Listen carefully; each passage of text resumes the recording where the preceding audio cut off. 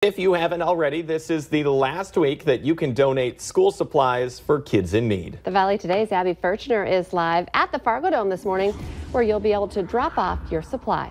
Good morning, Abby.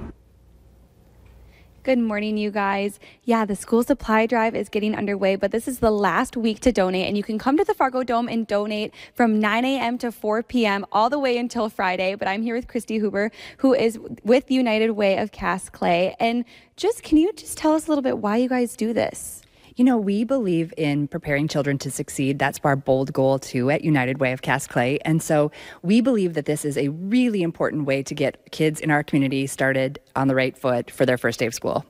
And so when people come and donate supplies, do they just drop it off, or do they need to go through a process? No, they can actually just come here to the Fargo Dome. We are going to start having volunteers. We're so excited. This is the first day that we're going to start unpacking all of the supplies and starting to put them into different areas so we can pack the backpacks. And so people can bring their supplies that they've purchased. Another really easy way, if you don't have time to go to the store, is you can give online. And $20 will actually fill a backpack and will prepare one student. And so we really hope that people in our community will help us this week. We want to hit a goal of 6,000 backpacks, and we want to help 6,000 families in our community and kids. So we're excited about that. Wow, that's going to be so cool if you guys hit that mark, which I'm sure you will. You almost hit it last year, so I don't think there will be an issue this year.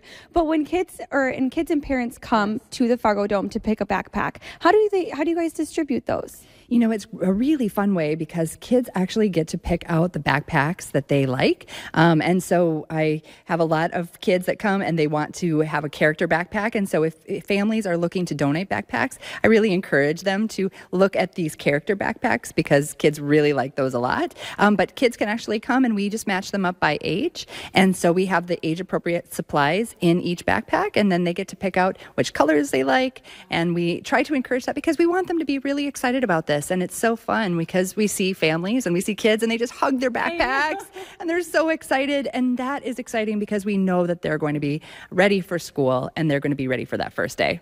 So once again, you guys, all week you can come donate to the Fargo Dome from 9 a.m. to 4 p.m. But in just a few minutes, we'll be diving into some more supplies that you'll be able to drop off just to give you an idea of what you can do for the school supply drive.